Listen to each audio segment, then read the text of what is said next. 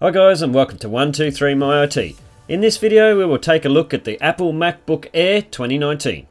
The 2019 MacBook Air is pretty much the same as the 2018 MacBook Air.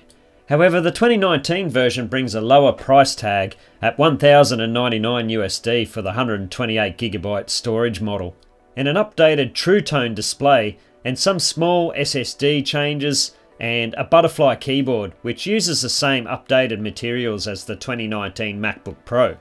Other included features are Retina display, Force Touch Trackpad, Touch ID, some great sounding speakers, the MacBook Air compact form factor, as well as a modern 8th gen processor and Thunderbolt 3 ports.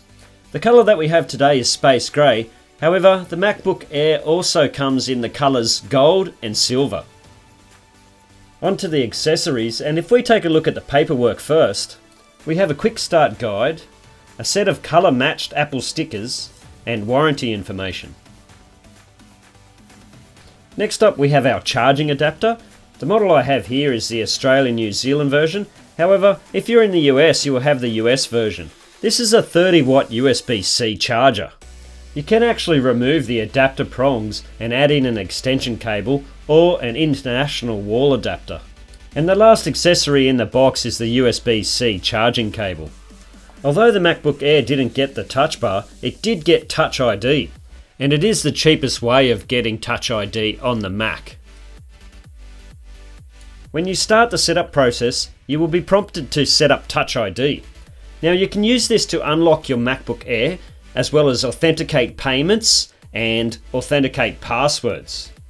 Along with the 13.3-inch Retina display, you also get a True Tone screen, and hopefully you can see the difference as I toggle True Tone off and on. The display is fantastic, with a resolution of 2560 by 1600. This is the most affordable Retina display on the Mac, and it produces around 40% more colour than the older designs. You also get 4 million pixels, which is up from 1 million on the older models. The display is an IPS display now instead of a TN display, which means it has truer colours and better off-axis viewing angles. IPS panels have a slower refresh rate than TN panels, so it means that this display is more suited to design work over something like gaming, for example. The older models also had a wider display bezel, which was aluminium right up to the glass. Now we have an edge-to-edge glass panel, which is also more anti-reflective than the old glossy panel. The MacBook Air also has a butterfly keyboard, which was the same one that debuted on the 2018 MacBook Pro. The great thing about this keyboard is it's quieter, but it also has a membrane under each key which keeps the dust out. This keyboard is a nice upgrade from the old keyboard, as the keys are wider, so that makes them easier to strike. Wider and more stable, they don't wobble around like they did on the old MacBook keyboards. And because the keys don't move around so much, you can type much faster. The keyboard backlighting has also been improved because each key gets its own LED light, which means there is much less bleeding around the side of the keys. And each key is more brightly lit. In terms of the trackpad on the MacBook Air, you get a Force Touch trackpad which replaces the mechanical trackpads on the older versions. So now we have a larger trackpad surface that responds to pressure thanks to the haptic motor. The trackpad is a little bit smaller than the one on the MacBook Pro, so there's a little bit more room on either side. This is good because it helps with palm rejection, meaning that the mouse doesn't move around when you're typing. On both sides of the keyboard you have a set of front-facing stereo speakers, which are a massive improvement over the older keyboard design. The speakers are 25% louder and have twice the bass with a much wider stereo sound. They are more immersive and less muffled. Take a listen.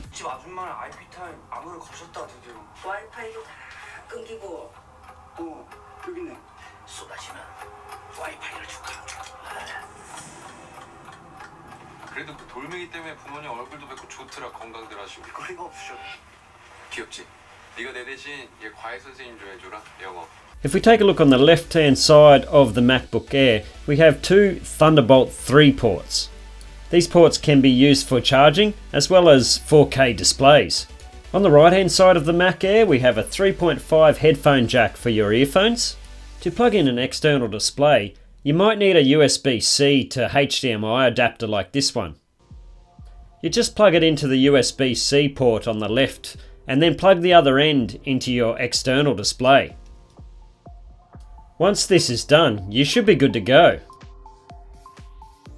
Along the top of the MacBook Air we have the FaceTime HD camera, which still records at 720p. You also get an LED indicator and an ambient light sensor. On the underside of the Mac Air you will have a single panel which is held on by pentalobe screws, and they are colour matched to the colour of your Mac Air. We also have plastic feet on each corner which protect the underside of the MacBook Air. Again, the ventilation is hidden inside the hinge of the MacBook Air, and this time the hinge is integrated into the aluminum unibody. Gone is the black plastic of the old design. On top of the MacBook Air you get the standard polished inset Apple logo. The Apple logo is colour matched along with the MacBook Air text on the front of the display. Now I mentioned the Touch ID button before, but here is the button in action. The Mac is locked, and with the press of the Touch ID it unlocks itself, and it's very fast in doing so.